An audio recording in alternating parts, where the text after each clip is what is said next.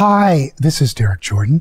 Thanks for joining us today for this show about the health concerns surrounding 4G and 5G technology. You may recognize me as the host of the World Fusion Show, but this show is not a music show. Rather, it concerns health and safety. And I am also a member of NDCAP, the Nuclear Decommissioning Citizens Advisory Panel. I've been serving on that panel for 4 years, and we have been charged with investigating and reporting on all the issues around the decommissioning of Vermont Yankee. But this show is not about that kind of radiation. We're today going to talk about non-ionizing radiation. I'm joined today by two wonderful experts in the field, Cece Doucette and Annette Smith. And we are, just want to say, Annette is the director of Vermonters for a Clean Environment. And she's done many things working on behalf of the public. She was also awarded the title of Vermonter of the Year by the Burlington Free Press in 2017. Cece Doucette is a technology and education director at wirelesseducation.org, and has been a tireless advocate for all things EMF in the Boston area. I want to say welcome to our guests today, Cece Doucette and Annette Smith. Thank you for joining us. It's great.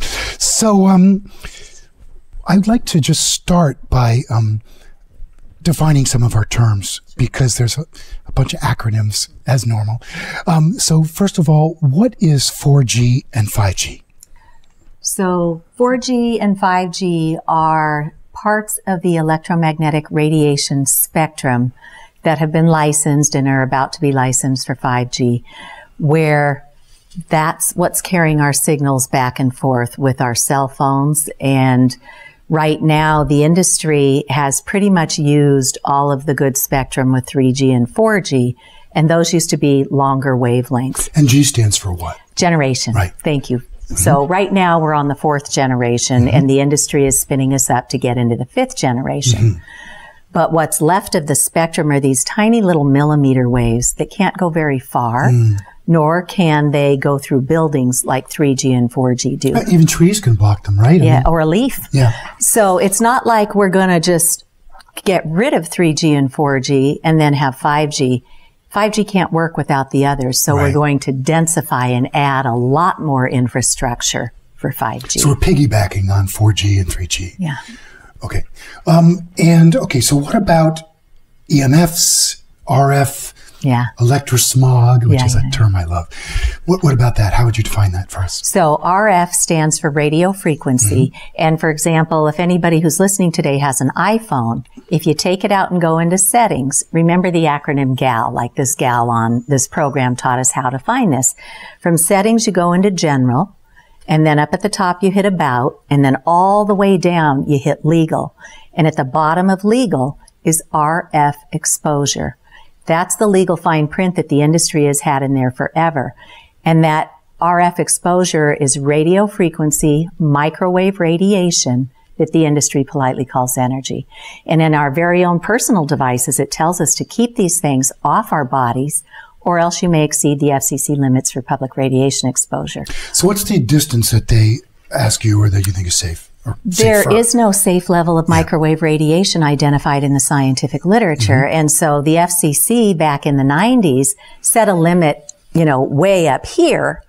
And we now have literally thousands of studies all over the world showing biological harm way down here. So just because the FCC has a guideline, not even a standard, that does not mean it's safe. That's right. It was never safety tested before any of this wireless technology came to market. Human guinea pigs, once again. And our standards are much, much higher than in other countries like Russia or Italy. They have much lower standards. So they're allowed, you're saying the higher standards mean we're allowed more exposure with our phones, etc. And it's cumulative when you have Wi-Fi in your house and you have your cell phone and you keep adding on to it. And then you think about adding these 5G antenna on every utility pole, and that there have to be tens of thousands of them, and not just towers, but actually on I hear the on 5G poles. towers need to be every 1,500 feet in Right. order to be effective in a population center. Yeah, and the way the industry is spinning that up is they're saying you're going to have faster speeds, you're going to have, great downloads, you can get a movie in 2 seconds or something. But some good news on that front. Just this week, Senator Blumenthal from Connecticut has been calling out the industry. Back in December, one of the new FCC commissioners is Brendan Carr, and he made a public statement saying, 5G is safe. Oh, yeah. And he's now been called out to say, please prove the evidence based That's right. on this statement. Good. And they haven't been able to come up with anything. They're doing this. They're saying, well, the FDA says this, and and so I am so grateful because this is the first time I think in our history that publicly the industry has been called out by a member of Congress to say, we should not be bringing this to market if it has not been safety tested. Who was Attorney General of Connecticut for 20 years, too. Yeah, So and- someone with real credibility, and it's almost a miracle, but it's long overdue. Well, there are those who have been educating him for years and have been working very hard behind the scenes. Blake Levitt did a press conference with him, and she has been a tireless advocate for public health down She's in great. Connecticut. Yeah. So EMF, what's EMF? Electromagnetic field. So when you have electrical signals and magnetic signals that come like this, back in the old days when we just had radio and TV signals, our bodies can acclimate to that pretty well because it comes along on this nice rolling continuous sine wave. So unless you happen to be right under the broadcast tower and you're getting a walloping dose, we can deal with that pretty well. What we did with digital technology is we added another wave on top of that, but it's a square spiked pulsed erratic wave, and it's doing this at our system, billions of cycles per second. And that is what the science is showing is physiologically harming our systems at the non-thermal level. And that's Right. critical That's key. because the industry got this technology to market saying, you have to have heat before you can have harm. And by the way, when they were testing these, they didn't put the cell phone right up against your head the way that we all know We do. people use it today. They put a spacer in there. And then they put a probe inside a mannequin's head who, we'll call him Sam. He's a specific anthropomorphic mannequin. 90th percentile of military fitness, like 6'2", 220 pounds, which doesn't resemble pretty much any of us. Not kids, you maybe, for sure. but there was no testing on children. There's no testing on fetuses, the elderly, or people with an existing health condition. Right. And we literally have thousands of studies all over the world showing great biological harm at the non-thermal level. Yeah. And in fact, in 2000, T-Mobile, the parent company in Germany of our T-Mobile here, got the scientists together and said, please let us know what we should know about wireless radiation and health. And they did a full study and we never saw it. Yeah. Right? And they continued to push this out. The telecom industry commissioned their own study back in the 90s when the first woman died of a brain tumor, and her oncologist got on Larry King Live, and they said these were unusual tumors on the side of her head, not normally where a brain tumor would enter the brain. And they happened to line up with her cell phone. And that became a PR nightmare. So the industry stepped up, said, let us do the research. We have the funds. They did the research. Took several years, 200 scientists. And the head of that was Dr. George Carlo. He came back and said, pretty much, it probably was that cell phone. And children are more vulnerable. Yeah. Rather than protecting the public, what did the industry do? They got the Telecom Act. And in that, they say you can't claim any kind of environmental harm. And this was the FCC ruling, right? Back in 96. Yeah. 1996. Yeah. Right? So their testing was for heat from one device in a half an hour. We have nothing for what we are submerged in today. You think about our children and our classrooms. The industry has pushed that 21st century classroom at the state level. And now when you talk about this topic to your school committee members, they look at you like deer in the headlights. Yeah. And that was very puzzling until we figured out, if you go and look on the Department of Education websites, our schools are being accountable for rolling out all this toxic technology into our schools. And we wonder, you talk to any teacher today, ask them how many tissue boxes they're going through for all the nosebleeds these kids are getting. Talk to the school nurse about headaches, anxiety, depression, suicidal ideation, nausea, brain fog, inability to concentrate. Yeah. We know scientifically that this microwave radiation, constant exposure, can do that. Yeah. But you're not talking about 5G. Well, that's right. Right. We're still at 3G and 4G. But we have to understand there is no safe level of microwave radiation. And so now what the industry is doing, because they want to keep forcing us down this path of wireless, is they're putting these things outside our neighborhoods. I was just asked to speak in Cambridge, Massachusetts to their Pole and Conduit Commission last week. And there were neighbors sitting right in there where the industry's already started putting in these small cell antennas.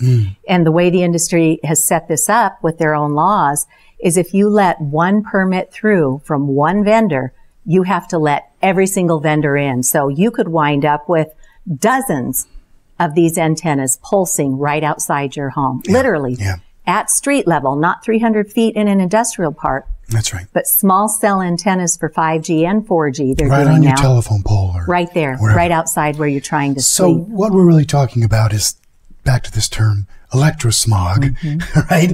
And that we're in this sea of EMFs at this point. Now, what about cell phones, iPads, laptops? What about the frequencies that we're getting from them? So we've been taught all Wi-Fi all the time. We've bought into this whole convenience, and there are some great applications for this. In a controlled medical situation, you can use radio frequency radiation to stimulate stem cell growth or bone cell growth. But in this ubiquitous way that we're now, as you said, drenched from our own devices, let alone what the industry's putting outside our homes, our bodies can't catch a break. And we know there are several ways that this biologically impacts us. First, in the wee hours of darkness, as part of our circadian rhythm, we are supposed to have melatonin released from the brain. It goes in and regulates our sleep cycle, and it helps to escort the toxins from regular cell repair and regeneration, helps to escort those out of our bodies. Now, our brain cannot decipher between natural daylight and this constant pulse of this light energy form that's microwave radiation. So now we've impaired our body's ability to release the melatonin to be the cleanup mechanism and to help us sleep properly. So that's one effect we know. We also know it can cause things in our blood to clump together, to magnetize and create this Rolo effect. So now you've got your blood cells glomming together and they can't go and freely oxygenate where they need to be going throughout our bodies, right? A third thing, and Dr. Martin Paul speaks a lot about this, is the voltage-gated calcium channels. So I'm not a scientist, but I figured out how to say this in a way that I think most of us can grasp. So we have a cell wall on all of our cells.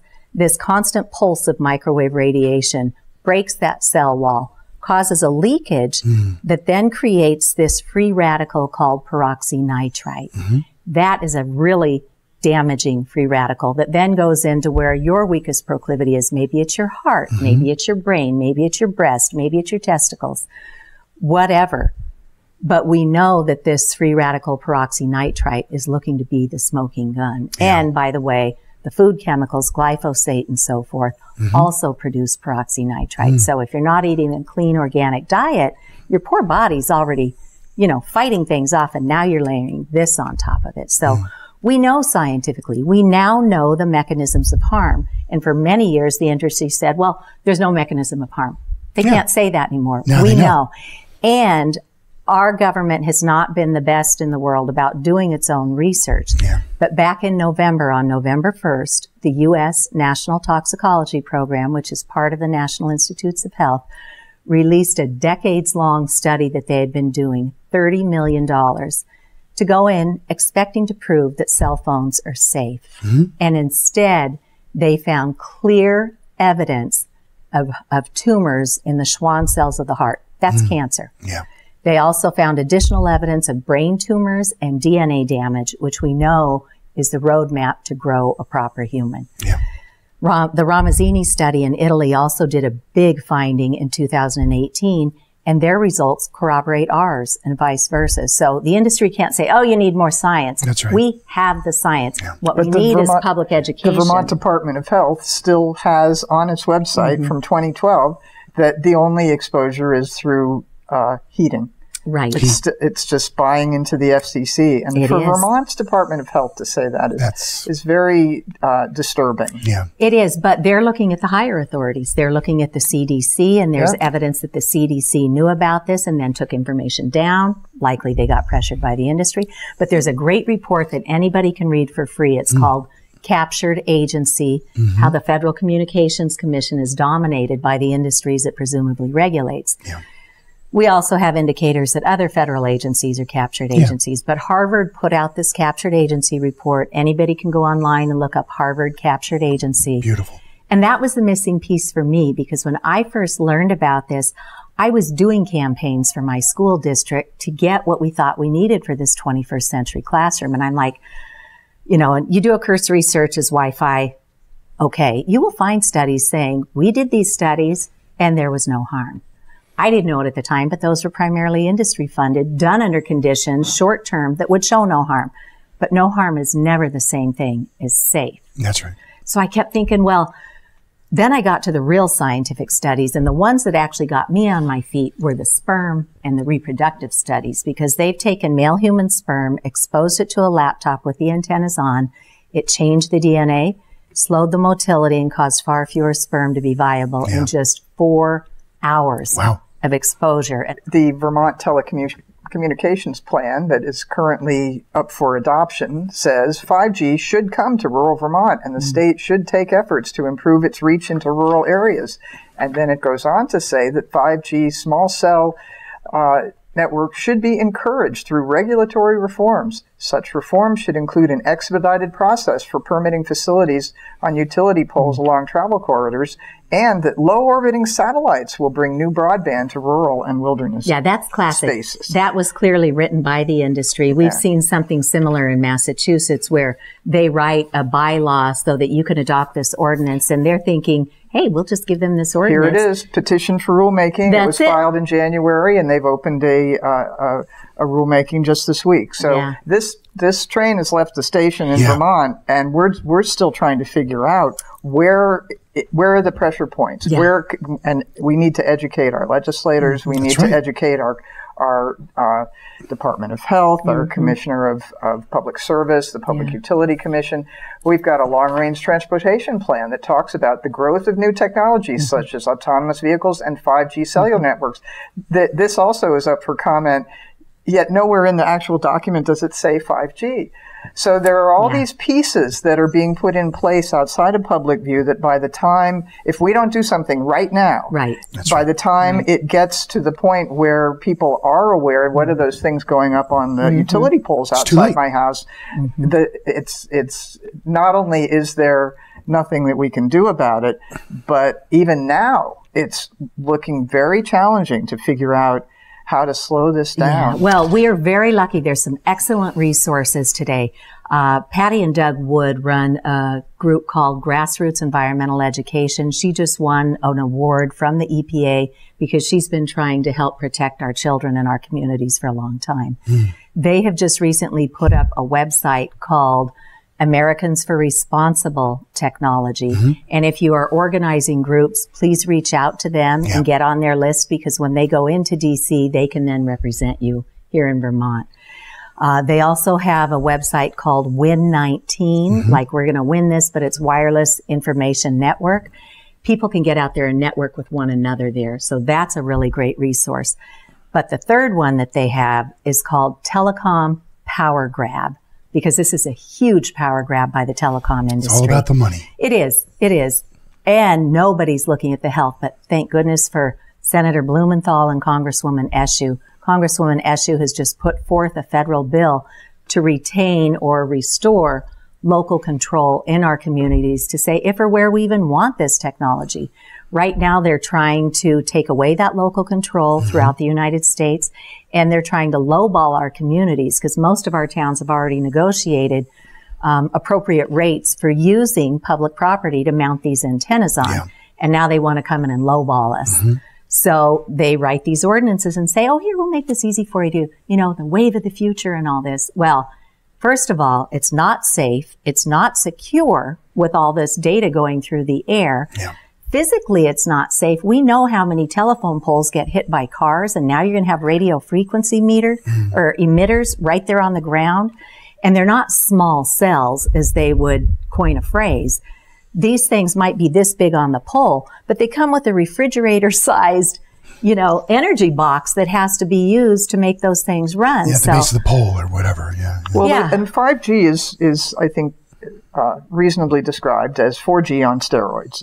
It is the frequency that the military uses for crowd control, and it burns skin. Right. And skin is our largest organ. Right? So, this is a very scary technology that is being proposed to be put on every, in front of everybody's house, on every pole. Yeah. And so it's, people who know Senator Leahy, who know Senator Sanders. We already have heard from Congressman Welch, disagree with you. We need to get this through. So we need our senators to support Senator Blumenthal's work. Yeah, absolutely. Yeah. Now, can I say something? Annette, I want to go back to the point you raised about this Vermont telecommunications plan that is currently before the State House. And there was testimony on it last week. We expect more testimony, but we don't know when this vote is going to happen. And it's in the Senate Finance Committee. Could be soon. Yeah. This vote. This is really one of the main reasons that we wanted to do this show, so we could get the word out to Vermonters, so that people, if they're concerned, could then contact their state reps and express that concern. Yeah, they can go to legislature.vermont.gov, look at who they know, who's on the Senate Finance Committee, which is the key committee. Your area's Senator Becca Balint is on it. And for people in other parts of the state, that's the key committee. Yes. But all legislators need to get educated about this. And we've found that it's really best not to bombard people with emails, but to, if you send them an email, follow up with a phone call. They are receptive to hearing from their constituents on Sundays and Mondays, and people who can do it need to go to the State House. Even to go in person is better. Go over the lunch hour, because the legislators, they say to us, we get lobbyists all the time. We don't see average Vermonters, and we find they're very appreciative when people come in and sit down in casual time, not while they're in committees and things, and talk over the issues of concern. Then if they're not on a key committee, they can talk to someone else. This is something that we've done on any number of health issues that are challenging, and the legislators really do appreciate it when people take the time to actually go to the State House. But you need to be very respectful of their time, too. I would like to change the topic slightly and just talk for a minute about smart meters. So what can you tell us about smart meters and, the type of frequency they emit? Is that dangerous? Well, when I saw there was a lot of uproar going on in California and in Maine over smart meters, this was several years ago, maybe 2012, I saw trouble brewing. And since I'm sort of in that area where I expect to hear from people, I had a staff person in the State House, and I said, just go to every committee where you see smart meters being discussed. And so he went in and he said, and we did not take the health issue side of it at all. We find the health issues are very problematic often. This issue is a little different because there is so much science behind it. But we made it about choice. People have a right to have a choice. And we negotiated an opt-out. It came with a fee. And then we worked with legislators further, and they made it so if you have a smart meter and you don't want it, you can call up your utility and say, I don't want it, take it out. And you were instrumental in this. It happened because of my organization. Yeah. And because I saw it coming. So I've been looking at this in a similar way, but that was with the utilities. That was Green Mountain Power, at the time Central Vermont Public Service. They took the lead on it, and they wanted to work with us on it because they didn't believe that a critical number would opt out to make it a problem.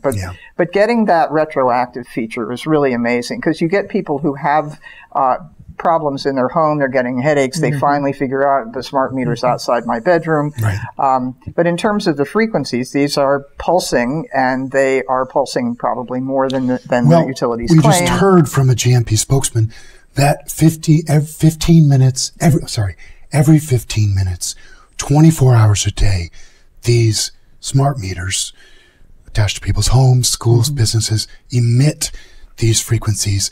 It's a handshake, I guess, with the company, right? And then there are these gatekeepers, I guess. Gatekeepers that collect the data. And so if you have one of those outside your house, you're getting bombarded from all around. That's right. And we have a question about where people are reporting seeing these gray boxes go up on poles with lots of wires connected, and we don't really know what those are. So anybody watching this who has any information about what they are, we're still learning about what's being deployed right now. And we would like to ask our audience if they see these mysterious boxes that are brand new.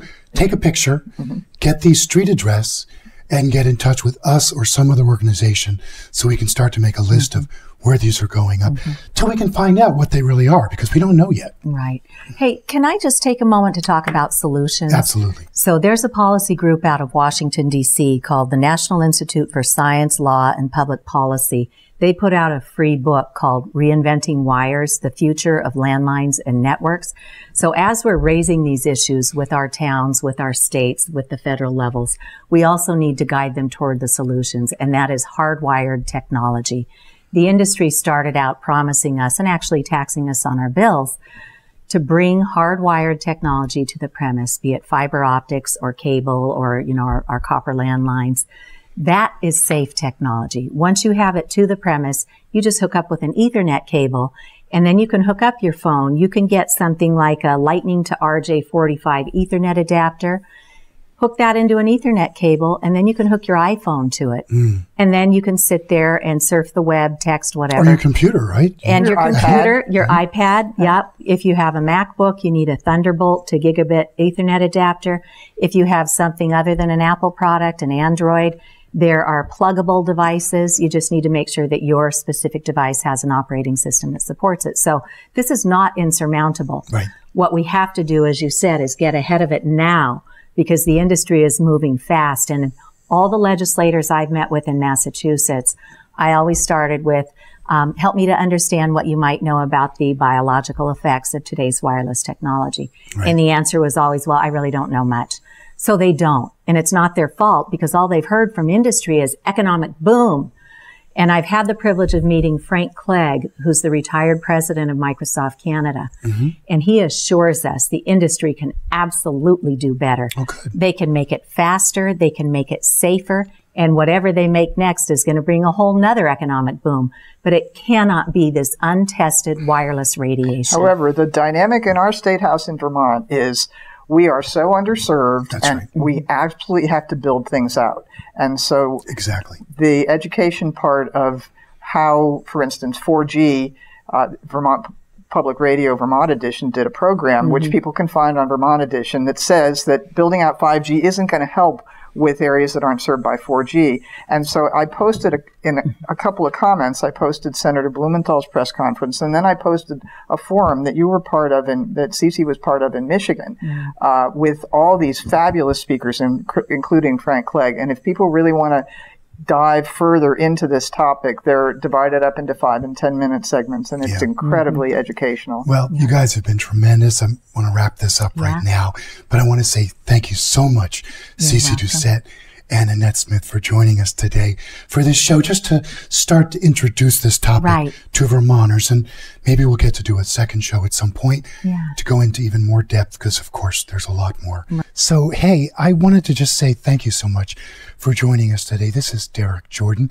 I'm a member of EMF Safety for Vermont in Brattleboro. We're trying to help bring a lot of this information together and become a resource for people, in terms of learning more about it. Thanks so much. And hey, stay tuned. We're going to have more stuff. And thank you so much.